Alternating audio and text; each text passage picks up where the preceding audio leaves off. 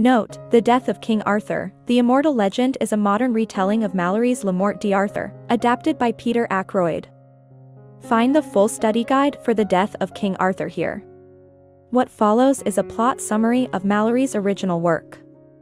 Sir Thomas Malory's Morte d'Arthur, meaning The Death of Arthur, is a retelling of previous stories of the legend of King Arthur and familiar characters including Lancelot, Merlin, and Guinevere. These tales of the Knights of the Round Table, believed to have been written in 1469, were initially published in 1485. Subsequent authors to have used Malory's work as source material include T.H. White in his The Once and Future King, Edmund Spenser in The Faerie Queene, and Alfred Tennyson in The Idylls of the King. The legends upon which Malory based his work were mainly of French origin and date from the early decades of the 13th century.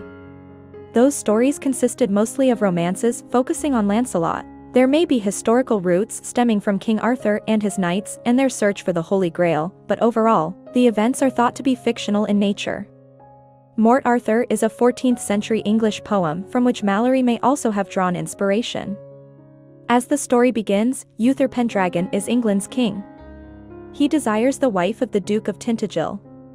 Uther and the wife, Igraine, have a child named Arthur who is being raised by another family and who, according to a prediction by Merlin the sorcerer, is destined to become the king.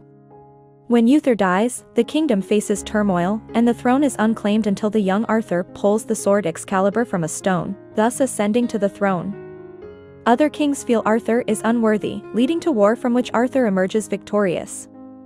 Once he has learned his real identity, Arthur accepts his destiny. Prior to this, however, Arthur had a child, Mordred, with his half-sister. Mordred's destiny is to destroy Arthur and the kingdom.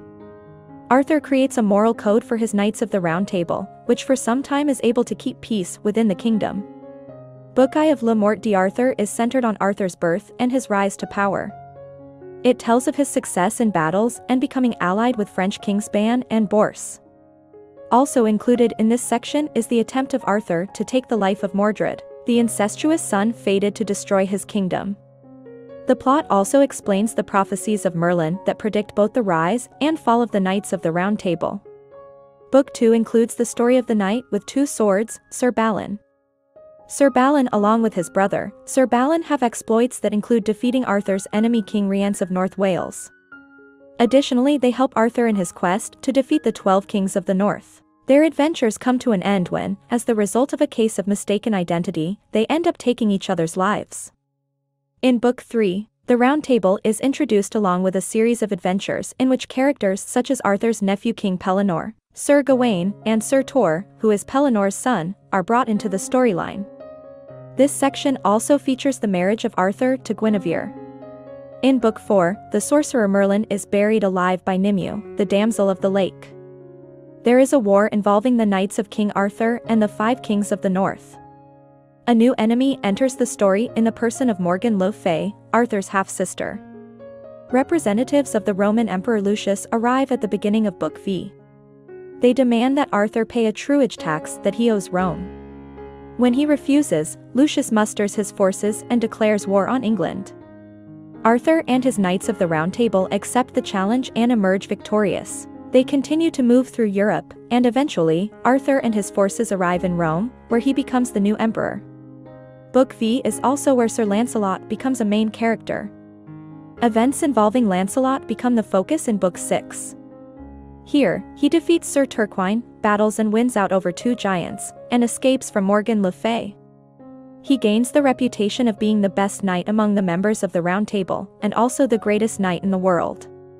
He realizes his love for Queen Guinevere, but also realizes that he should never marry, as that would stand in the way of his adventures.